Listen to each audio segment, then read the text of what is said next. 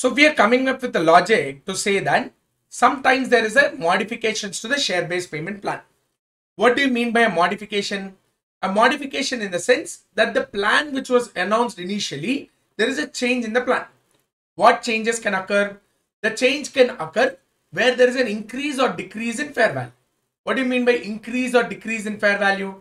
That means the number of people who are entitled to the plan have increased or decreased, or the fair value of the options in the plan have increased or decreased. Exercise price changed. Automatically there is an increase or decrease in fair value. Sometimes there can be a modification which might lead to cancellation of the plan itself. That means the plan has been announced in such a way that the benefits under the plan are not eligible to receive anymore.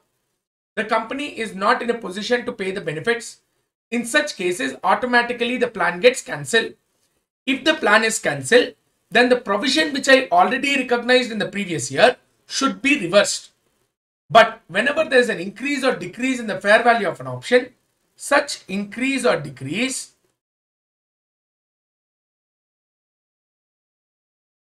should be recognized in P&L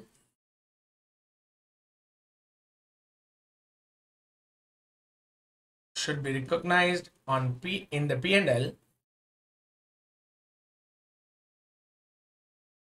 on a prospective basis.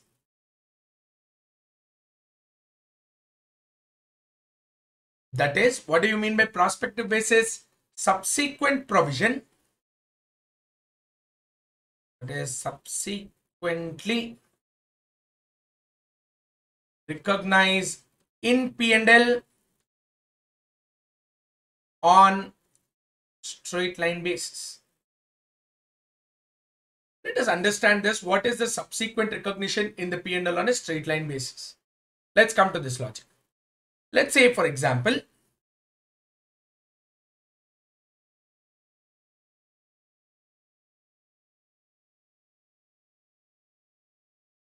benefits of share-based payment plan are going like this, where the number of options are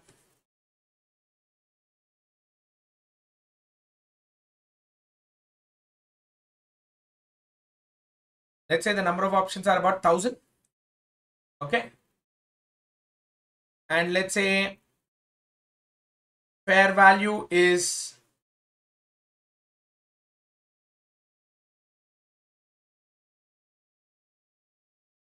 $80.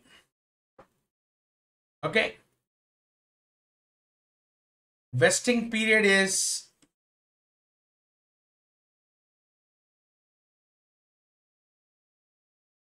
5 years. Okay. Subsequently, somewhere in year 3, let's say after 2 years, year 3, there is a modification to the plan. Modification.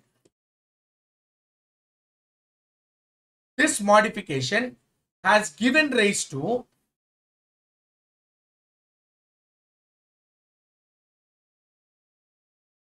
increase in fair value,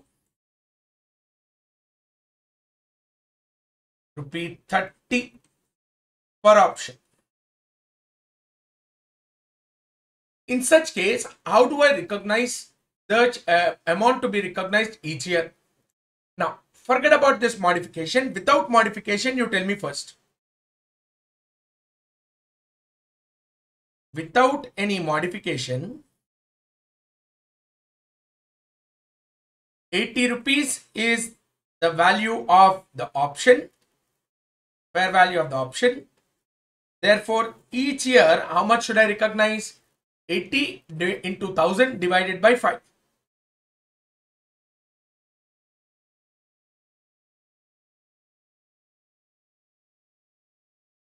Recognize in P&L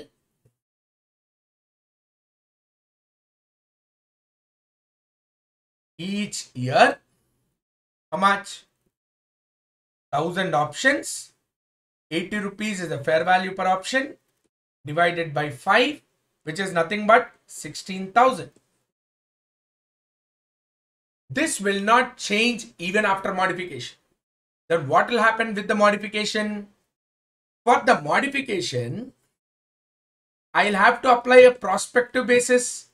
So what is your prospective basis meaning?